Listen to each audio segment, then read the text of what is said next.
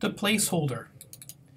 We want to see now a little bit more about the placeholder. Placeholder is quite interesting because it allows us to reduce the number of macros.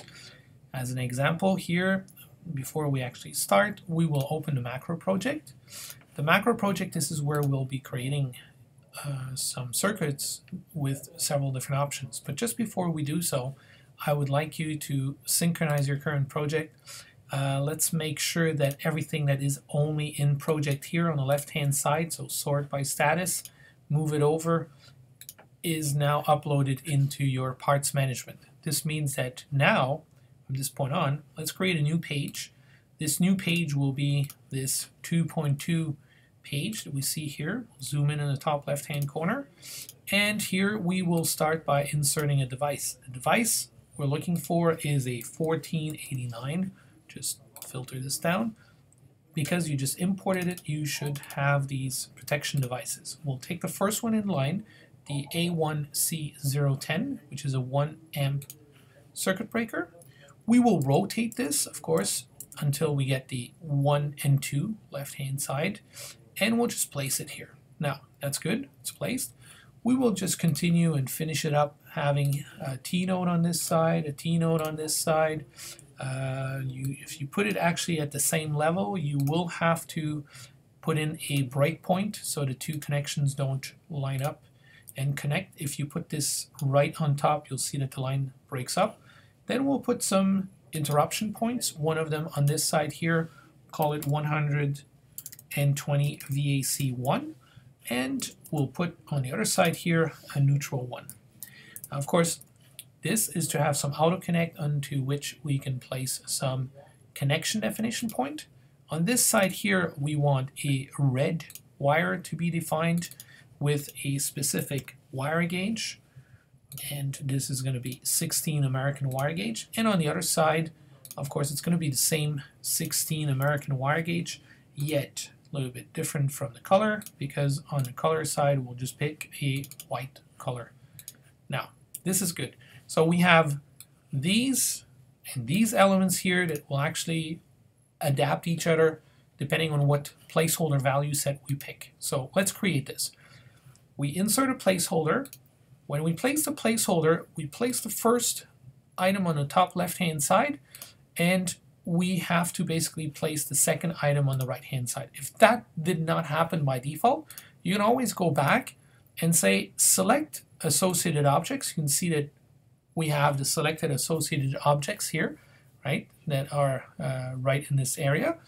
And now we can open it. If we open it, this means we have an assignment. On the assignment, you can say only display values that have some current value. This is the interesting portion because it's very easy now to create your variables. The variables are actually nothing else than a bracket open. We'll actually define here the CB part. As you can see, that's the part number of the circuit breaker. Here we have the CB amperage that will be displayed in this property. So if we enlarge this a little bit, you can see that the technical characteristics is the variable CB amp. Then we have the CB part, and then if we move down a little bit, we should actually find at the connection definition point, we should find here the wire gauge. So that's basically the wire American wire gauge, right? That's basically the value 16. And this, because we have two wire sets that we define, we'll actually have it in two different spots.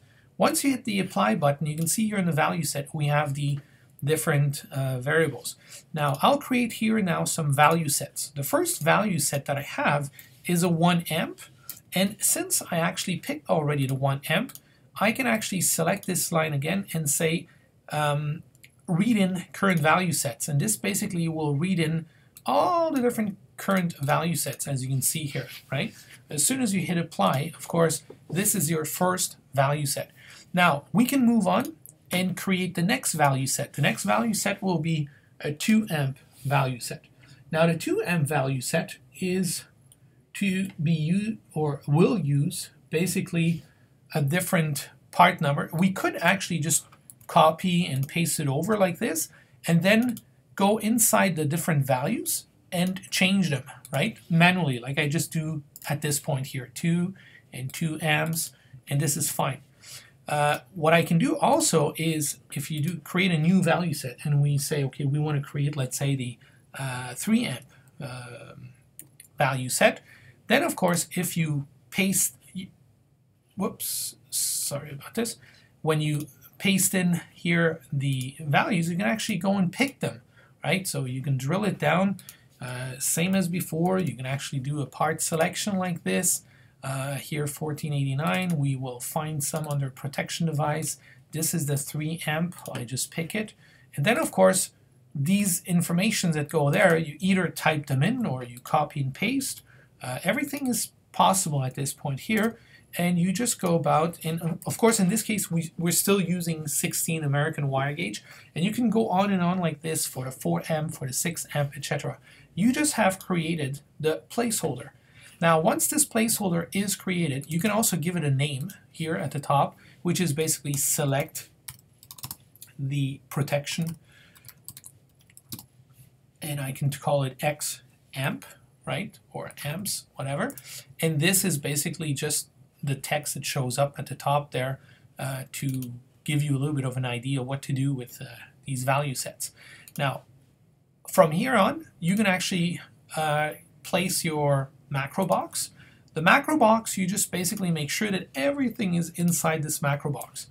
The macro box then, once you open it afterwards, you can assign where the macro will be saved. Of course, by default, the macro will be saved in the default.